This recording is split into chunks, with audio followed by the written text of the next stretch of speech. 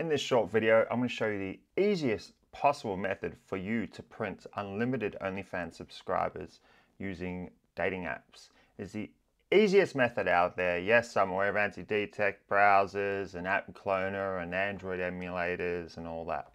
Yeah, I'm aware of that. But this is using iPhones. It is the easiest method by far because it's the most reliable. You don't use proxies, it just goes under the radar. My agency has been using this method for over a year now with all of our models successfully.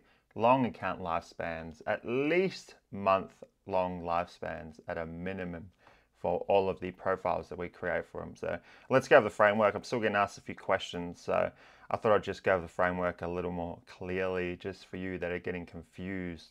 I keep getting questions like, I'm doing this iPhone method, but I'm getting banned straight away. Why is that? And then they'll tell me that they're purchasing a SIM card from one country, spoofing location on the iPhone to a totally different country, or they're using obvious bio funnels. It's just, so look, let's go over it again because it's the easiest method by far. Don't get tempted by app cloner or straight up anti-detect browsers. Just won't work because it starts off when you create a dating app profile on an anti-detect browser, it automatically starts off with a higher trust score than, it automatically starts off with a lower trust score than it would if you're creating from a mobile device, which means you're almost guaranteed to get asked to verify.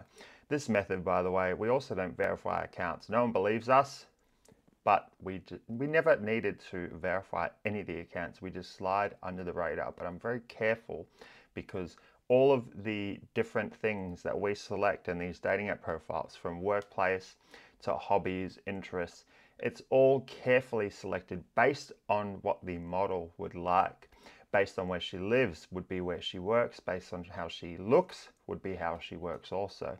So then it all adds up because each little thing that does not make sense adds up, and then you'll either get reported, you'll get asked to verify, or just get straight up banned. So let's go over this framework for you to replicate so that you can do the same and just print subs for your models, all right? So first thing, you'll be purchasing an iPhone. I recommend iPhone 7 or 8. Why? Because it's the cheapest and it works.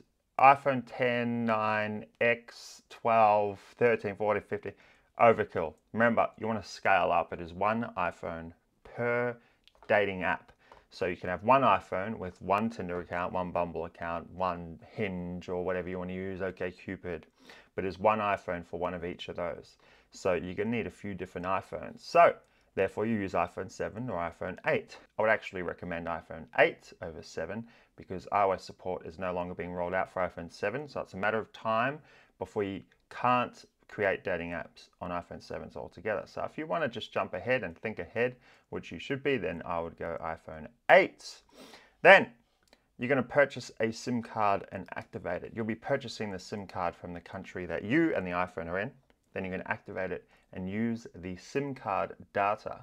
You're not connecting to a Wi-Fi connection. You're using the SIM card data because dating apps, they know the IP address. If you have used a Wi-Fi to create the dating app profile and been banned on it before, then you try creating another dating app on it. Doesn't matter if it's on a different device, you'll get straight up banned. So be safe. You purchase the SIM card and you activate it to use the data. Then you're going to set up the iPhone. You're going to factory reset it. Insert the SIM, create an Apple ID and sign in. Now, when you factory reset a phone, it gets a new device ID. So inevitably, when an iPhone does eventually get banned, when a dating app profile does eventually get banned, you just reset the iPhone and you can do it all over again. Now, if you follow my exact instructions, your profiles will last for a minimum of 30 days. And then eventually when the account gets banned, because eventually it'll get reported a couple of times and it will just go, that's just how it is. Then you just reset the iPhone, gets a new device ID, then you do it all over again. Then you create an Apple ID and sign in. Yes, I'm aware that you can only create a max number of Apple IDs on an iPhone. You can get around this with ease. Either Google it or go on my Empire forums and I show you exactly how to do that there. All right, so you've done all that. You've inserted the activated SIM.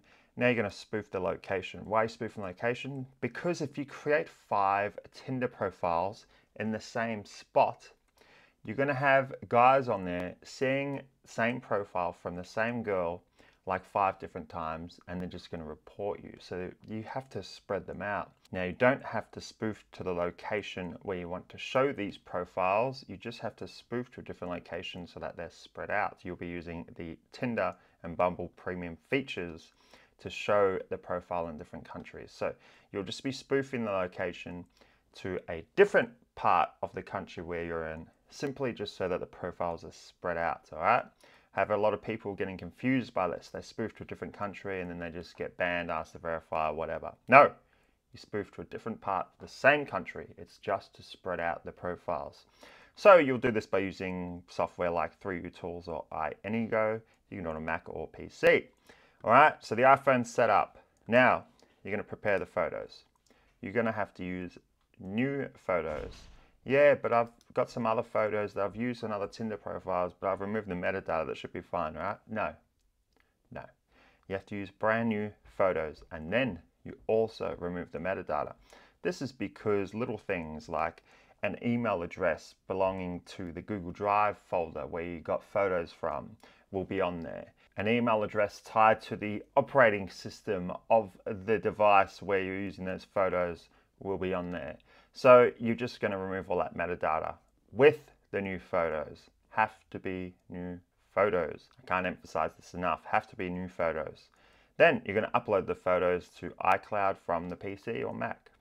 This is so that you can access them on the iPhone. So you just upload them to the iCloud belonging to the Apple ID that you just created for that iPhone, all right? So you do that, upload the photos there. Then on the iPhone, you're going to download the photos from the iCloud account. Now you have the prepared photos. They're brand new. They have removed metadata. They're fresh. You've downloaded them to the iPhone, all right? Now you're going to go to set everything up. So you download the Tinder, Bumble account or whatever from the App Store. Now, time for the dating app profiles. So you'll be downloading Tinder, Bumble, whatever other dating apps you want to the iPhone from the App Store. Remember, you're using the SIM card data, not Wi-Fi. You'll download them from the iPhone App Store. Now, then you'll be creating the new accounts. Obviously, do this one at a time. You'll be doing it for the Tinder, then the Bumble, then the OkCupid, whatever. So when you're creating the new account, you'll be using these fresh photos that you've just installed on the iPhone from the iCloud. And then you're going to set up all the basic info. You're only setting up the info that you get prompted to on this dating app, for example, Tinder. You're only setting up the information they ask you to.